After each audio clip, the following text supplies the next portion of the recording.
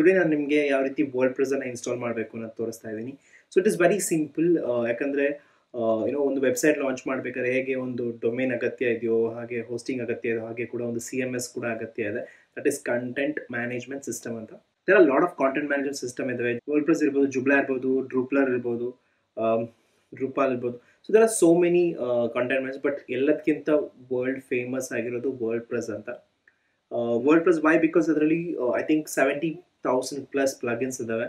So ನಿಮಗೆ ಈಸಿಯಾಗಿ ನೀವು ಒಂದು ವೆಬ್ಸೈಟನ್ನು ಒಂದು ಕಾಸ್ಟ್ ಆಫ್ ತುಂಬ ಕಡಿಮೆ ಕಾಸ್ಟಲ್ಲಿ ನೀವು ವೆಬ್ಸೈಟನ್ನು ಮಾಡ್ಬೋದು. ಒಂದು ವೆಬ್ಸೈಟನ್ನು ಜಾಸ್ತಿ ಟೆಕ್ನಿಕಲ್ ನಾಲೆಜ್ ಇಲ್ಲದೇ ಇದ್ರೂ ಕೂಡ ನೀವು ವೆಬ್ಸೈಟನ್ನು ಈಸಿಯಾಗಿ ನೀವು ಮಾಡ್ಬೋದು. So that is why world famous and also it's very user friendly. So ಇದನ್ನು ನಾವು ಯಾವ ರೀತಿ ಇನ್ಸ್ಟಾಲ್ ಮಾಡಬೇಕು ಅನ್ನೋದನ್ನು ನಾನು ತೋರಿಸ್ತೀನಿ. And it is very simple. And ಅದಕ್ಕೂ ಮುಂಚೆ ಸಬ್ಸ್ಕ್ರೈಬ್ ಮಾಡಿ. ಸೊ ನಾನು ಎಲ್ಲ ವೀಡಿಯೋದಲ್ಲೂ ಅದನ್ನೇ ಕೇಳೋದು, ರಿಕ್ವೆಸ್ಟ್ ಮಾಡೋದು, ಸಬ್ಸ್ಕ್ರೈಬನ್ನು ಮಾಡಿ.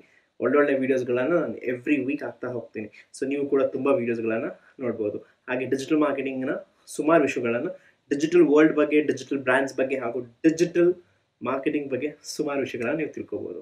ಸುಮಾರು ಹೋಸ್ಟಿಂಗ್ಗಳಿದ್ದಾವೆ. ಅದರಲ್ಲಿ ನಾನು ಹೋಸ್ಟಿಂಗಲ್ಲಿ ಯಾವ ರೀತಿ ನೀವು ಹೋಸ್ಟಿಂಗನ್ನು ಬೈ ಮಾಡಬೇಕು ಅನ್ನೋದನ್ನು ಕೂಡ ಹೇಳ್ಕೊಟ್ಟಿದ್ದೀನಿ. ಬೈ ಮಾಡೋದನ್ನು ಕೂಡ ನಾನು ತೋರಿಸಿದ್ದೀನಿ. ಸೊ ಕಂಪ್ಲೀಟ್ WordPressನ್ನು ನೀವು ಯಾವ ರೀತಿ ಒಂದು cPanel ಮುಖಾಂತರ ಯು ಕ್ಯಾನ್ ಡೌನ್ಲೋಡ್ ಅಂತ ನಾನು ಯಾವ ರೀತಿ ನೀವು ಡೌನ್ಲೋಡ್ ಮಾಡ್ಬೋದು ನಾನು ಹೇಳ್ತಾ ಹೋಗ್ತೇನೆ. Subscribe ಮಾಡಿದ್ದೀರಲ್ಲ?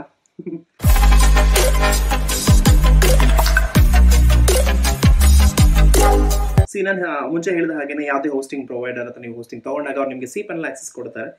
cPanel is easy, very easy. It's more of a technical things ಇದೆ ಅದರಲ್ಲಿ.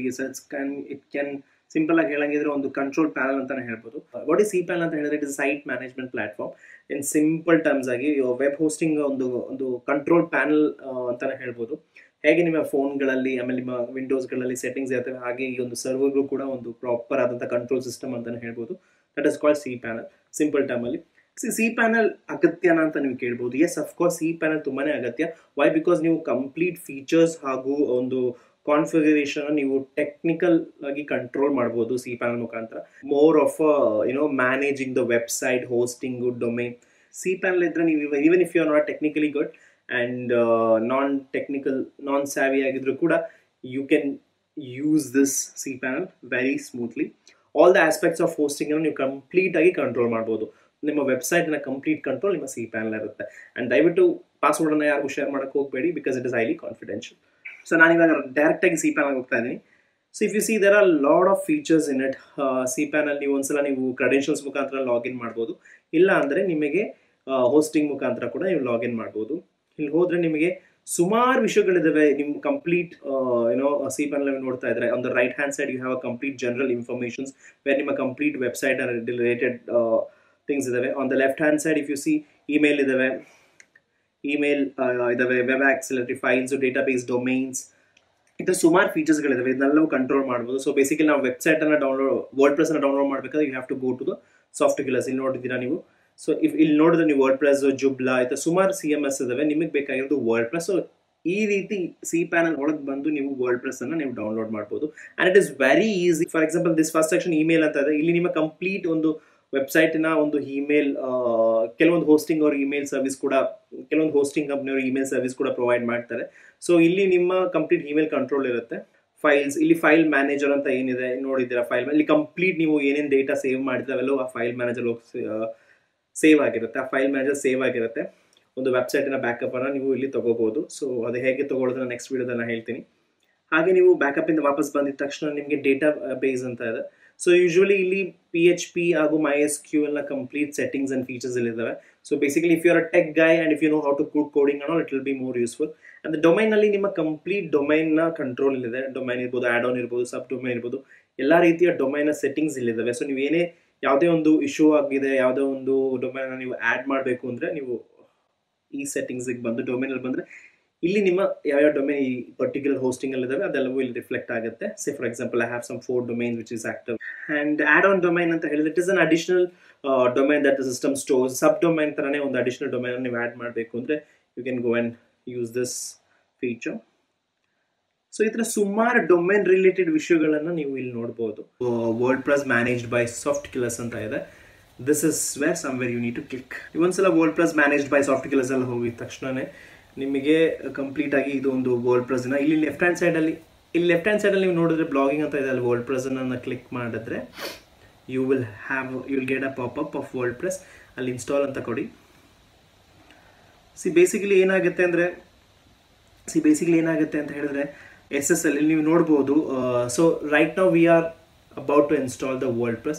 ಸೊ ಅದಕ್ಕೂ ಮುಂಚೆ ನಿಮಗೆ SSL ಬಗ್ಗೆ ಒಂದು ಹೇಳ್ಬಿಡ್ತೀನಿ. SSL ಅಂತ ಹೇಳಿದ್ರೆ www. ಅಂತ ನೀವು ಹೊಡೆದು ಆಮೇಲೆ ಮುಂದೆ ನಿಮ್ಮ ಡೊಮೈನ್ ನೇಮನ್ನು ಹೊಡೆದಾಗ ಅಲ್ಲಿ ಒಂದು ಲಾಕ್ ಬಟನ್ ನೀವು ನೋಡಿರ್ತೀರ. ಯೂಶುವಲಿ ಆ ಒಂದು ಲಾಕ್ ಬಟನ್ SSL ಸರ್ಟಿಫೈಡ್ ಅಂತ ಹೇಳ್ತಾರೆ, SSL ಅಂತ ಹೇಳ್ತಾರೆ.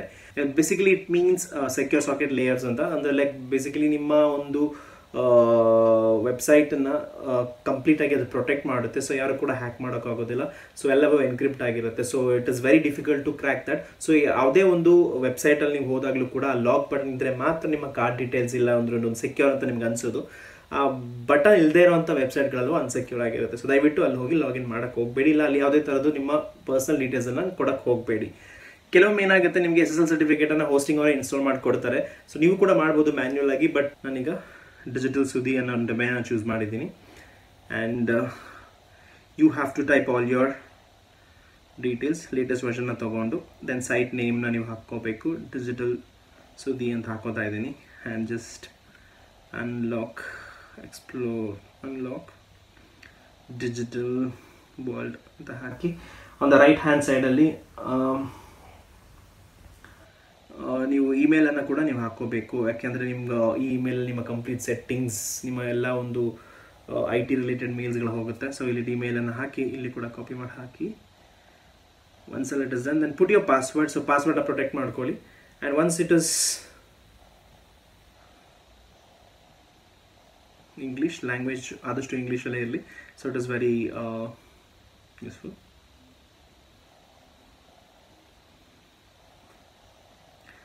And once it is done, advanced level ಅಲ್ಲಿ ಹೋಗಿ ಇಲ್ಲಿ ನೀವು ಏನು ಮಾಡೋದಕ್ಕೆ ಇಲ್ಲ. ಸೇ ಫಾರ್ ಎಕ್ಸಾಂಪಲ್ ಇಲ್ಲಿ ಸುಮಾರು ಥೀಮ್ಸ್ ಇದ್ದಾವೆ. ಸೊ ಬೇಸಿಕಲಿ ಥೀಮ್ಸ್ ಅಂತ ಹೇಳಿದ್ರೆ ನೀವು ಒಂದು ವೆಬ್ಸೈಟ್ ಮಾಡಬೇಕಾದ್ರೆ ಅದಕ್ಕೊಂದು ಥೀಮ್ ಬೇಕು. ಸೊ ಸುಮ್ಮನೆ ರ್ಯಾಂಡಮ್ ಆಗಿ ನೀವು ಬಿಲ್ಡ್ ಮಾಡೋಕ್ಕಾಗಲ್ಲ. So it is it is like front end ಅಂತ ಹೇಳ್ತಾರೆ. ಸೊ ಯೂಶಲಿ ಡೆವಲಪರ್ ಇದೆ, ಅದನ್ನು ಕೋಡ್ ಮಾಡ್ತಾರೆ. ಸೊ ಇಲ್ಲಿ ಆಲ್ರೆಡಿ ಸುಮಾರು ಟೆಂಪ್ಲೇಟ್ಸ್ ಇದ್ದಾವೆ. ಚೂಸ್ ಮಾಡಿದ ತಕ್ಷಣ you can go and directly hit the install button. So usually ಏನಾಗುತ್ತೆ ಅಂದರೆ ಒಂದು ಒಳ್ಳೆ ಡಿಸೈನ ನೀವು ಚೂಸ್ ಮಾಡ್ಕೋಬೋದು. ಎನ್ವ್ಯಾಟೋದಲ್ಲಿ ಹೋಗಿ ನೀವು ಬೈ ಮಾಡ್ಬೋದು ಥೀಮ್ಸನ್ನು. ಇಲ್ಲ ಅಂದರೆ ನಿಮಗೆ ಸ್ಪೆಂಡ್ ಮಾಡೋಕ್ಕೆ ಇಷ್ಟ ಇಲ್ಲ ಅಂದರೆ ನೀವು ಈ ಫ್ರೀ ಥೀಮ್ಸನ್ನು ಇಟ್ಕೊಂಡು ನೀವು ಮಾಡೋದು. ಬಟ್ ಫ್ರೀ ಥೀಮ್ಸಲ್ಲಿ ಕಡಿಮೆ ಕಸ್ಟಮೈಸ್ ಮಾಡ್ಬೋದು.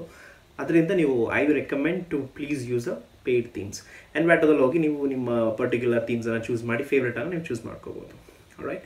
ಸೊ ನೀವು ಒಂದ್ಸಲ ಇನ್ಸ್ಟಾಲ್ ಆಗಿದ ತಕ್ಷಣ you can see this domain and also how to log in. So this is how you need to download the WordPress from a cPanel. Hope you understand.